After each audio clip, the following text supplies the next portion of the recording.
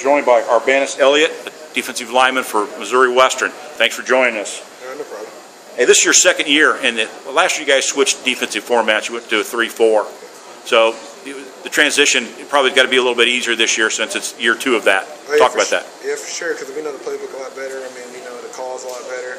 And it's been a lot more smooth. Like in spring ball, we're a lot more smooth. So I think we just have a better year than we did last year. With defense, typically, Missouri Western team's known for being a tough defense. Tell me about where the preparation goes into being able to carry on that tradition. I mean, it starts at practice. I mean, you got to sit in like a tempo at practice, be physical at practice, and then it translates to the game day. So, and in the weight room too. So, I mean, we're always pretty strong and everything too. So, I mean, the strength and fast and just being big and fast just translates to the football field, I guess. Are you excited to see the renovations that are being done to the stadium?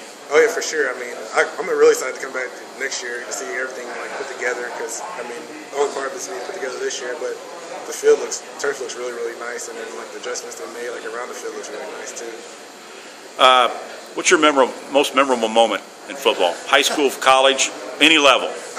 Most memorable moment is probably my interception I had last year, week 1. Other than that, it's probably winning the championship 2012, then my NOLA championship 2012. So did you take that interception to the house? Oh no, I got caught probably about the 5-yard line.